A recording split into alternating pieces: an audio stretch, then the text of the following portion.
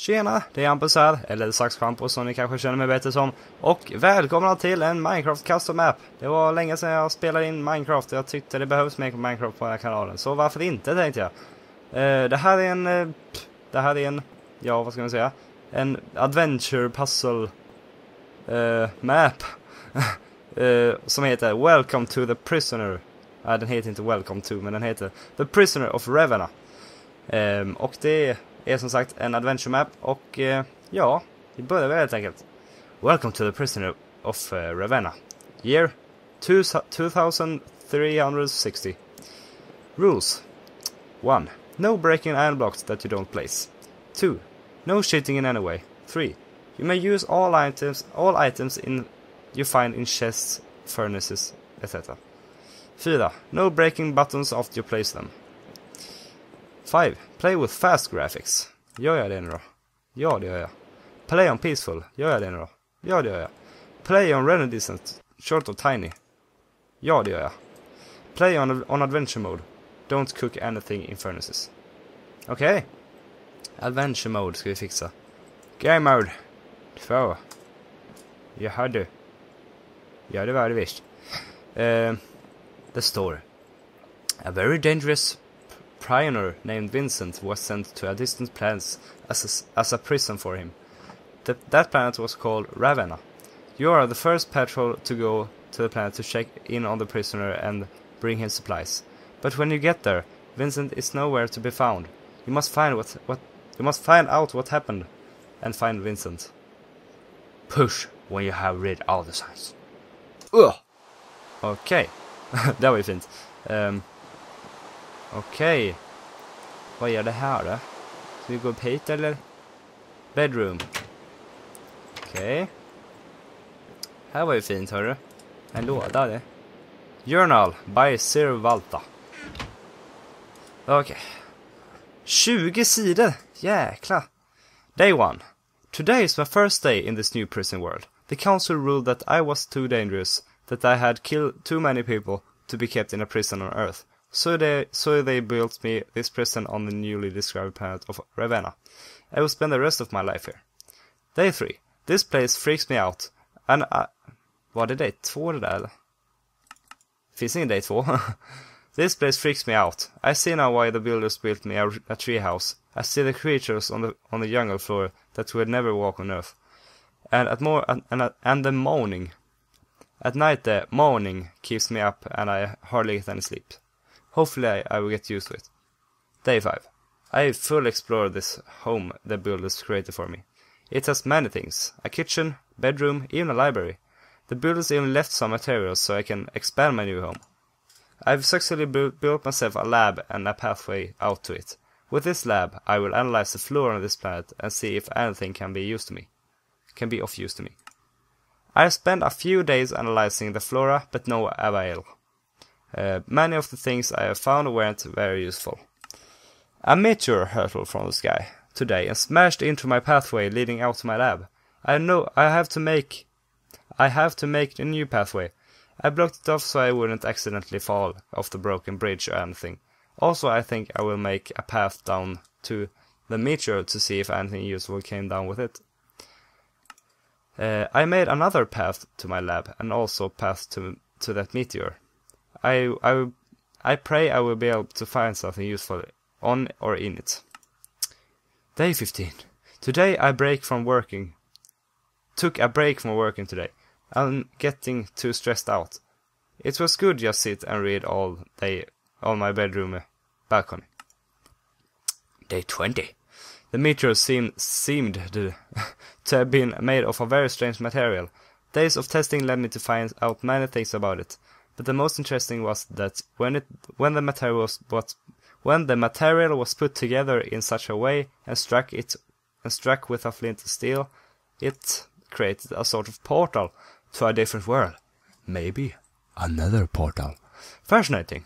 This might just be my way back to Earth if I can create a chain of portals that leads there. Day 25. I've spent the last few days testing out different locations of portals to see where they will lead me. I haven't gotten one to Earth yet, and I found many barren worlds. but I did find 2 extraordinary places. One was Sagtar, a sand world. This place seemed to have once been a great city, but now lies abandoned. A great temple lies there, which was quite a wonder to see. The second was Celera, a water world. This place holds a civilization that still thrives, and the people there welcomed me and treated me as some sort of god. They were very kind to me. I managed to convince them that anybody who came looking for me out of the portal was evil and trying to hurt me. Patrols that come to give me supplies, for example. Som jag då alltså. Yes! I've finally been able to create a portal to Earth. I can't believe it actually worked. But I can't go yet. When the first people come from Earth to give me the supplies, they will immediately find out where I've gone. And that I escaped. I have an idea, though. I will leave a trail of puzzles and challenges, so it won't be easy to find me. Maybe I can use Sagtar or Celera as well, hiding something in each world that will have to be obtained before following me. Day 33. All my puzzles and challenges have been set in place. The temple in Sagtar was a very big help, and so were the people in Celera. They gladly helped me with my tasks. Note to self. 3,700 volts. Okay. Well, it is time to set off for Earth. Look at this. I thought I would be spending the rest of my life here, but instead I am leaving in just over a month. Goodbye to this damn jungle world. Goodbye, Ravena. Goodbye, Vincent. Okej, så han har alltså flyttat till jorden. Okej. What? Achievement get? Take an adventure? Jag har inte fått det än. What? Okej. Fast det kanske åtställs inför varje värld. Det måste vara balkongen han har på. Ett hål.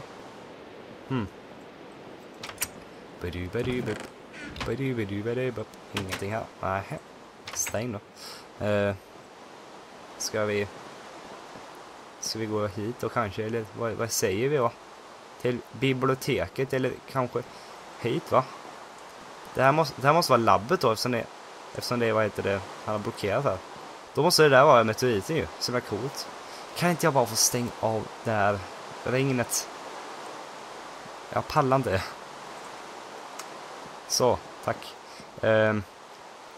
Okej, så dit kan jag inte gå. Men det är ju en väg där, men ja. Vi får väl lista ut ett sätt att komma dit på. Library. Okej, creepy. Lite sådär. Lite sådana där. En kista. Slimeballs. Det är bra, antar jag. Inte vet jag till vad, men någonting. Okej. Water release system. Det är ju från balkongen där ju. Okej. I don't know. I'm just hanging out here. Looking at something. Whoop. Jag gillar att slå till huvudet i varje lampa så här. Det var stängd den. Kanske finns något här nere. En spark. Så förmodligen öppnar dörren då. Så himla smart jag är. Ibland, bara ibland. Men så är det. Okej. Då ska vi se. What is this? Another world. For me. Or for you. For me. Final release. Det kanske är vattenreleasen då. Var var det någonstans nu? Det var... vad ser nu? Jag vet inte. Jag kan inte se någonting annat. Ja, vi går vidare. Vad är det här?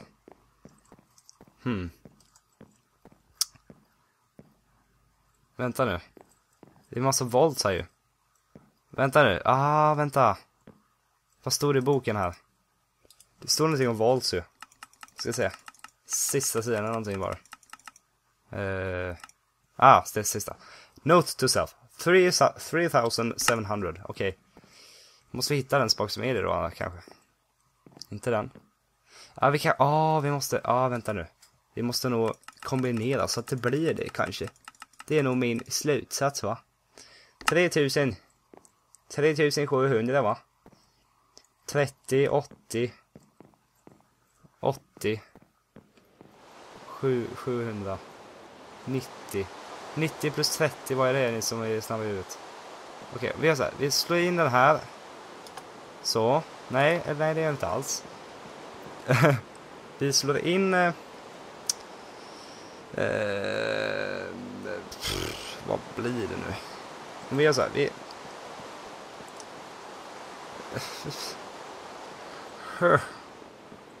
Det gäller att tänka efter här.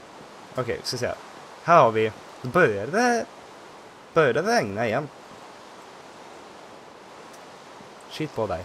Det är 2300. Eller 2030 menar jag. Om jag lägger på en 80 och en 90. Finns det där 90? Fanns här, ja. Vad har vi nu då? Nu har vi typ 1000. Då har vi 3390 av nu. 3390. Då måste vi få någonting med 80 000.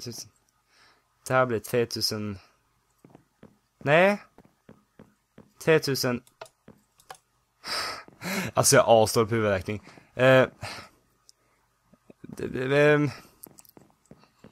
2030 plus 1390 blir i huvudräkning i runda svängar. Runda slängar. Jag bara chansar. Det borde vara den här knappen. Kommer det någon vatten? Ha! Det funkar! Ha! Så himla bra jag är. Nej men. Alltså ibland överraskas jag över mig själv. Det var coolt. Ganska coolt sätt ändå att trigga den där på. Att behöva räkna. Det är kul. Ja. Okej, vad är den där skiten nu då? Här borta. Då borde det bara kunna gå och liksom åka upp här. Water release system. Haha. I'm so smart. Up in the way. Vad är det här för något rum? Här var balkongen här just. Och det här är... Vad var det här för någonting? Det här? Ja, bara något random ställe här då. Uppåt. Jag vill till laboratoriet. Det är väl laboratoriet här? Nej, det blir det inte. Vad är det här för ställe? Kitchen. Köket. Det är gott. Finns det här då? Vad var det? Man fick inte använda furnaces, så är det. Man fick inte använda furnaces. S. Eller hur man säger. Okej då. Vad ska vi nu? Neråt eller? Gissar på det som den enda vägen, va?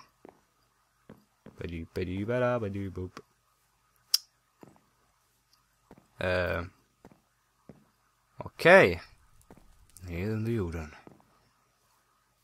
Okej, vad är det här? Massa glas. Och vatten. Här är en spak. What? Okej. Och det här, vad är det här? Vatten! Oh my god. Som leder till knappar. Vänta, jag har sett det här förut. Vänta.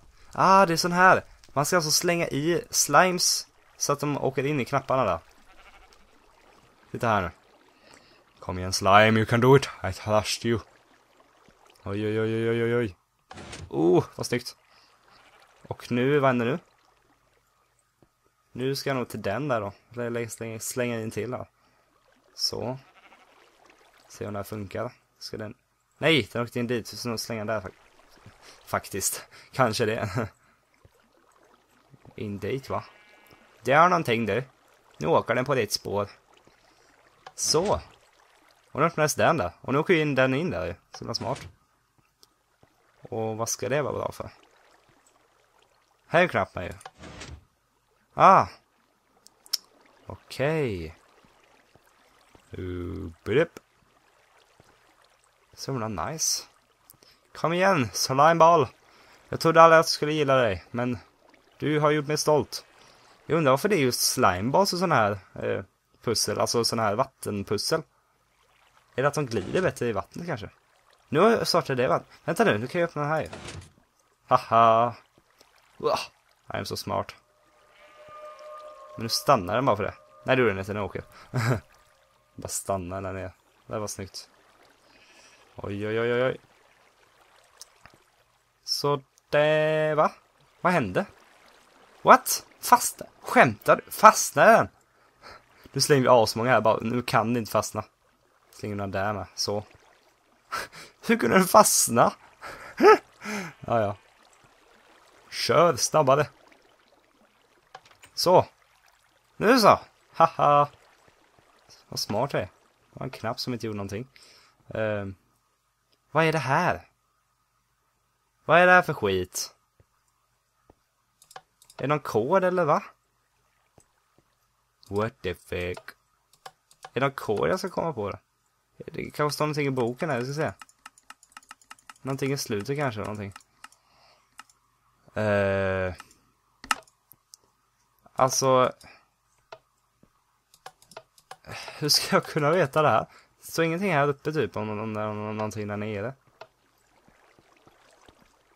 Nej. I don't seem to can find anything.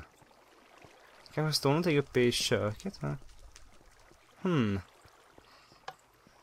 så testar vi varenda kod som finns tillgänglig. N2, N2, 3.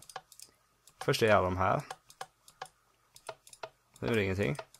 Sen kommer 2, 2, 1. De har gjort. 3, 4, 5, 6, 7, 8, 9. Nej. Nej, det här verkar kört hörni. Det verkar riktigt kört det här. Alltså, hur ska jag kunna veta det här? Det måste stått någon hint där uppe eller någonting. Vi får gå tillbaks. Någon hint måste det ha funnits.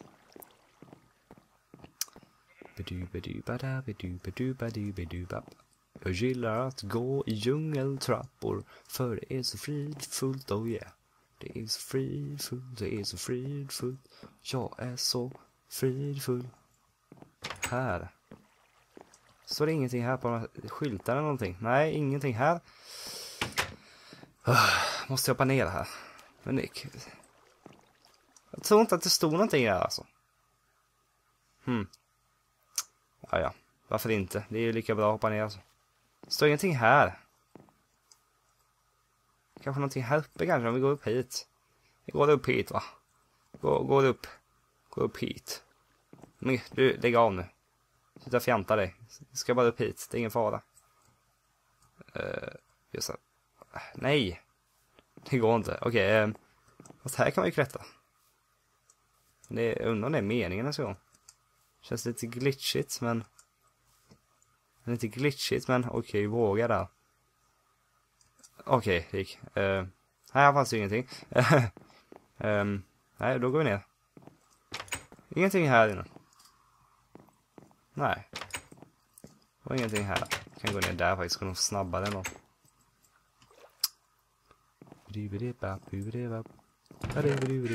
Oj, vad är det här? Ja, här var det en massa skydd och grejer. Det skulle jag ju sett tidigare. Men det, ja. Finns det verkligen ingenting här?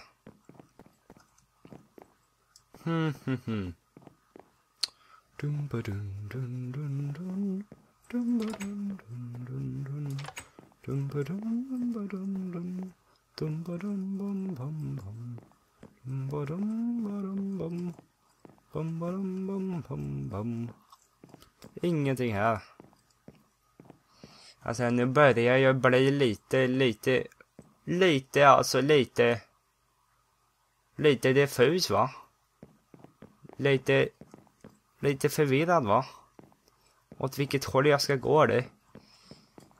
Måste finnas någon hint av något slag. Alltså en sån kod kan man inte bara komma på själv. Men jag vet inte. Alltså jag vet inte riktigt. Det här är en quest för en man och hans barn. Nothing of that made sense, men i alla fall. Kanske står det till biblioteket. Gå tillbaks dit. Ingenting här.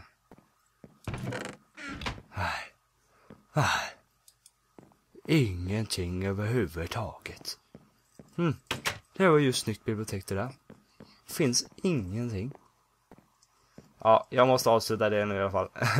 Men jag får fortsätta nästa del. Och då ska jag nog ta mig förbi det där stället. Men i alla fall. Glöm inte att gilla videon, skriva en kommentar och favoritmarkera.